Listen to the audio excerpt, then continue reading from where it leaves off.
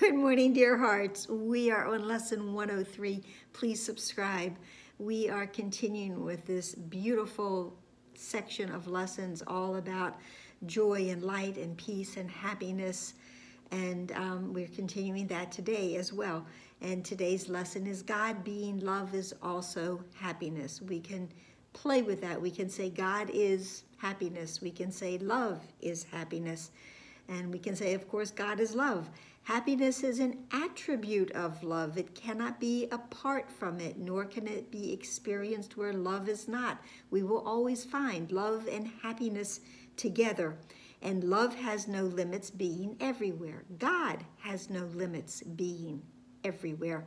And therefore, joy is everywhere as well. Now, here's the caveat. Yet, can the ego mind deny that this is so? And the ego mind will believe that there are gaps in love, spaces in this love, where it says sin can enter. I'm going to say where insanity can enter, bringing pain instead of joy.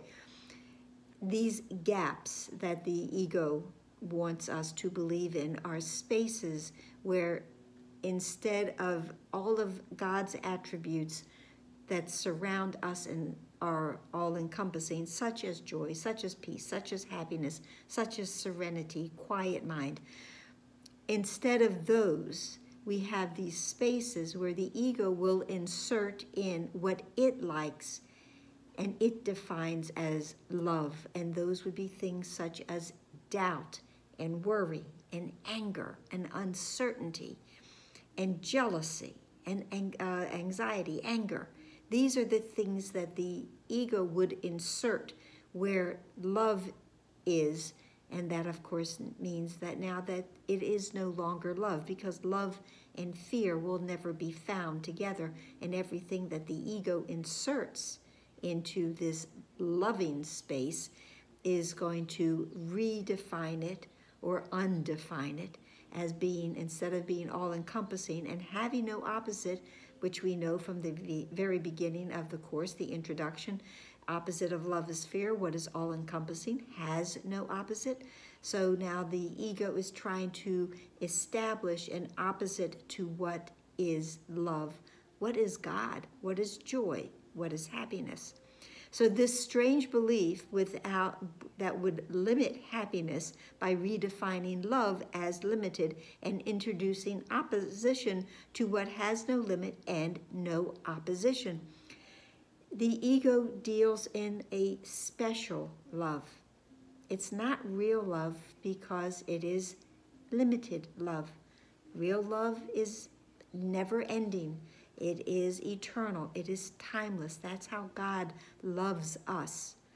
It is perfect love. But the ego deals in a conditional love. I will love you until. I will love you when. And I won't love you after. So this is how the ego is trying to convince us, oh, that's love. What God offers, this unlimited kind of love that just lasts forever, that can't possibly be real. But in truth, that's the only thing that is real. God's love flows over and through every living thing because that is its nature. The separated mind misperceives and redefines love as being in short supply, so that now if we believe that love is limited, those who are bestowed with it become very special. And we want to be very special to others as well. In truth, that is a time-limited offer. That's not what we truly want. That would be replacing joy with pain. We would rather replace all pain with joy.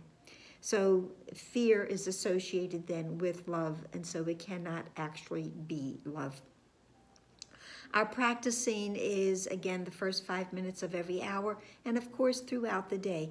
So this tells us that we're trying to correct this basic error of seeing love from the ego mind and how it directs it, which is all false belief, into being what love truly is as it is given to us by our Father.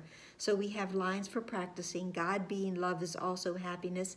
To fear him, to fear God, is to be afraid of joy. And I will not be afraid of joy today. And begin our practice periods today with that association, which corrects the false belief that God is fear. God is never fearful.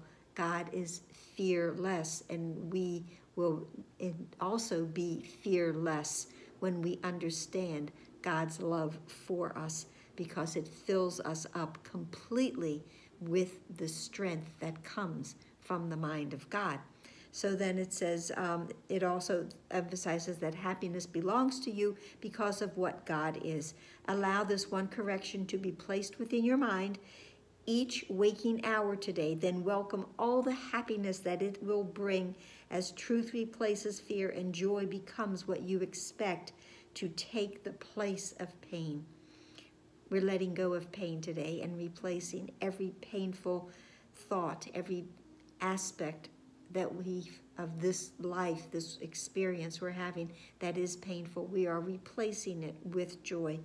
God being love, it will be given you. Because God is love, we will receive all of this.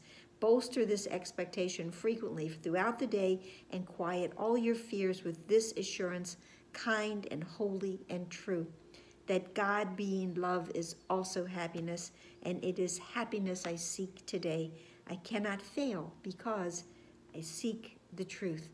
We know that there is another way of looking at this world, way back from when, and this is one of the things we're doing today. We're learning to look at this world. We're learning to look at love differently, not how it has been presented to us in the past, but as it truly is, because God being love is also our happiness. And that's it for today, and I hope it helped. So please like, please share, please subscribe, please comment, please smile, please breathe in happiness, and let go everything that is not. And just pray for this idea of perfect love to flow over all things and all minds today. Namaste.